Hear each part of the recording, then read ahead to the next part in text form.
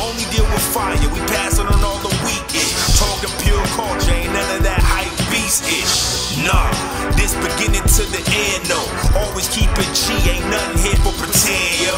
Yeah, so you should wanna let your friends know the God of the sneakers get blessed by Saint Hendo. I'm out. Yo, what's going on, YouTube? It's your boy, Saint Hendo again. Alright, so we're gonna review another pair of kicks today. Just a quick real review. Nothing crazy. These are, for some of y'all cats might not even know this, but this is Keyshawn Johnson's shoe.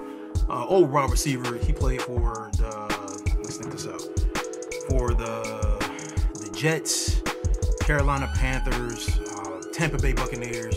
That's all I can think of off the top of my head. But I know he played for all those guys. Wide receiver from like back in the 90s, like 95, 96 and up.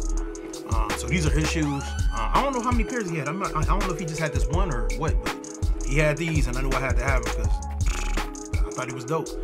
All right, so here's the sneakers.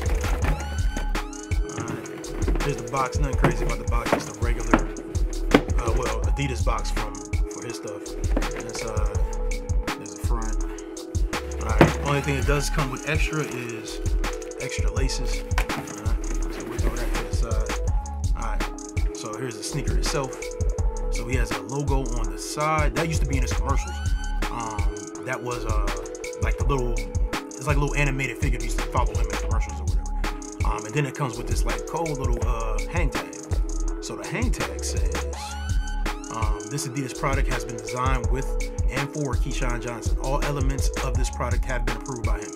So, and it's in the shape of a key. You know what I'm saying? So it's in the shape of a key. So it's pretty dope. But as a whole, sneaker's cold. Like, I like the fact that how the footwork is on here, how the actual outsole is. Love that. Super comfortable shoe. They have a pair of lows. Nice little leather at the top. Nothing special. It's really actually kind of tough. But a little bit of branding kind of all over the sneaker. Like I said, it has his logo on the side. Then it has his key logo, the same thing as the key that's on the side here. He has that right here embroidered on the front. The inside, nothing crazy on the interior. Big Adidas patch right on the tongue, and that's the same for both sneakers actually. There's nothing crazy about it. But I actually love these shoes because the black laces what came in here. I actually put these green laces in. They were the extra laces that came with it, so I put those in. Other than that, that's it. The leather that's actually on the leather that's actually on this inside portion, that feels a little better than this leather, this white leather.